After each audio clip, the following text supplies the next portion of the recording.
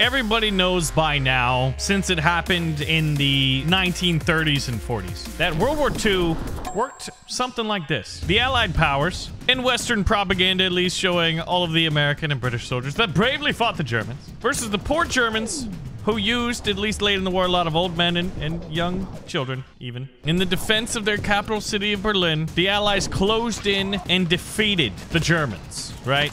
It's totally accurate.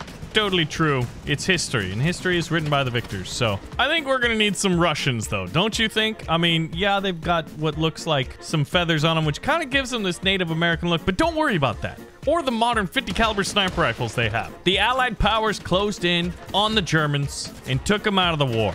All right. But if history was written by both the victors and the losers, well, you would gain access to a little bit of history that seems to be forgotten. Because what I think not too many people know is the Germans, well, the Nazis, they were working on some really secret stuff. You know, like they had the Wunderwaffe. As we know from playing Call of Duty, they also created zombies. But what not too many people know is those were not the limits of the crazy weapons and the extent to which they would break the Geneva Convention to find something that could help turn the tides of battle. This, my friends, is one of their creations. A lot of people attribute this to a children's story. There's a lot of truth to those children's stories. This is Huggy Wuggy, and he broke out of a German laboratory, at least for a short time. But eventually, he just started to destroy everybody and terrify them, causing many soldiers to jump to their own deaths. Yes, that was the depth to which he could terrify mere mortals. Now, it's not saying he was smart, but look at that face. That is a face only a mother could love, and honestly, I'm not sure Huggy Wuggy had a mother. But it leaves us asking the question, what if the Germans had found a way to control Huggy Wuggy? Would the Russians and the Americans be able to truly defeat the Germans armed with their devious Poppy Playtime super weapon? Well, that's the question we're going to be asking today. What if, and how good can World War II soldiers deal with the huggiest and wuggiest of all super weapons? Those bullets sure do a decent job, at least stalling Huggy Wuggy, keeping him from, well, doing what he's about to do now, which apparently is hugging and terrifying enemies of his to death. Where's that bullet casing go? Is he a Jedi? No, okay, that's just the ejection process of that bullet. Okay, I was a little bit confused for a while. Yeah, he's able to absolutely destroy the enemy. I think what the Allies need is some vehicles, some armor, because right now, Huggy Wuggy's able to just destroy him, and the German infantry unit are just able to just mop up the enemy. Now, this is amazing. We have what looks like a Tiger tank, but is actually an M4 Sherman. M2 50 caliber machine gun on the top. We have World War II tanks in Totally Accurate Battle Simulator, which is going to be great because now we have a target for these bazookas to hit. However, what's unfortunate is the Germans have them as well. Look at this thing. Now, obviously, this tank looks so good in gray because it is based off of a Tiger tank. You've got the tank commanders with their cool hats and little glasses. Their weapon of choice could have been better, like MG 42s or 34s. But then they also have, there he is again, Huggy Wuggy. So we have this huge land battle.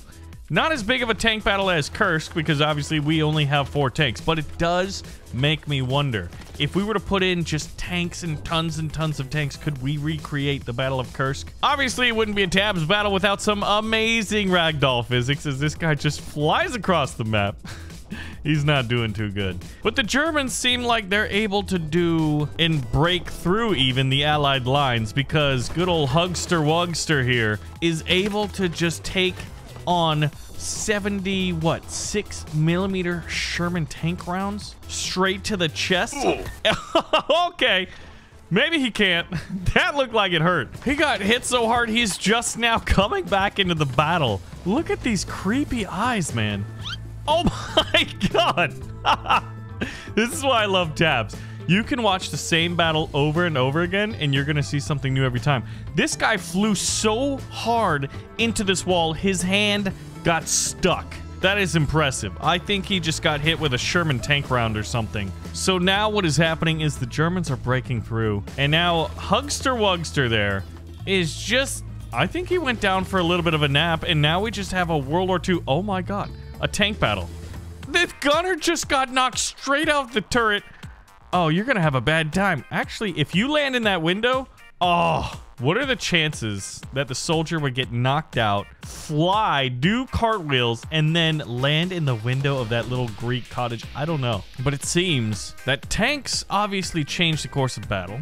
But while many people believe that the Germans had really, really good tanks during World War II, they were defeated by Allied air superiority. Oh yes, this is the finest and most modern of aircraft from the World War II era in Totally Accurate Battle Simulator. But one of the things to keep in mind is the Germans are still definitely employing this blue-eyed monster, the Hugster Wugster, who apparently has the powers to... What are you doing to that tank, Huggy Wuggy? I'm not sure if you were, like, transforming through it. It does seem that air superiority is not nearly as powerful, because it's amazing that it's just a plane flying with a dude with a bazooka. I'm not entirely sure if they're firing at all, but it looks like planes aren't enough to defeat the German tank menace, especially when they have the absolute bullet sponge that is Huggy Wuggy. This is a little bit ridiculous, to be perfectly honest. All right, dude. You've got a bazooka.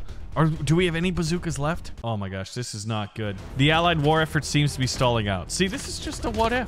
A historical fiction. What if some crazy monster was employed in World War II? That guy looks like he had a bad night of chili eating, but that is a tank round straight up the tailpipe. So I think what is very obvious is the Americans need to employ some tanks of their own. This is what you call combined arms, when you're using air power, armor, and infantry all at the same time.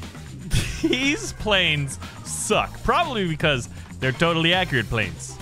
And totally accurate, what is that? Why is that rocket going just straight to the moon? Is this the German, like, V2 rocket program? Now look at that. All of the German infantry are gone. I actually, hold on. I don't see Huggy Wuggy at all. Oh, there he is. I guess if Huggy Wuggy had fought American World War II soldiers during World War II, I think this is what would happen. He would have eventually gotten defeated, which is honestly good news for everybody. But there is one last consideration, and that is, what if you take this big guy and clone him into smaller, more agile versions of Huggy Wuggy? This was the original Huggy Wuggy model found on the Tabs workshop. They're like as fast as velociraptors. So imagine being an infantryman and just seeing these things running at you as fast as they possibly can. Is that enough to turn the tide of battle? Well, it was enough to get this American tank to cause a little bit of friendly fire problems over here. And the aircraft seemed to be just good enough to take out the majority of the German infantry. So even with a Huggy Wuggy cloning program, I think it's safe to say that World War II soldiers would not have had too much of an issue. But as you watch this, if you guys have an idea for what you'd like to see in the next Totally Accurate battle, well, let me know. Because I think while a lot of people have asked for Huggy Wuggy, I don't think he can hang against one of my favorite armies in Tabs, and that is the World War II faction, which at one point was teased by Landfall to be a real faction. So a big thank you for watching the video. Pull the trigger and like button if you did enjoy it, and let me know some ideas for the next one, and I will see you there.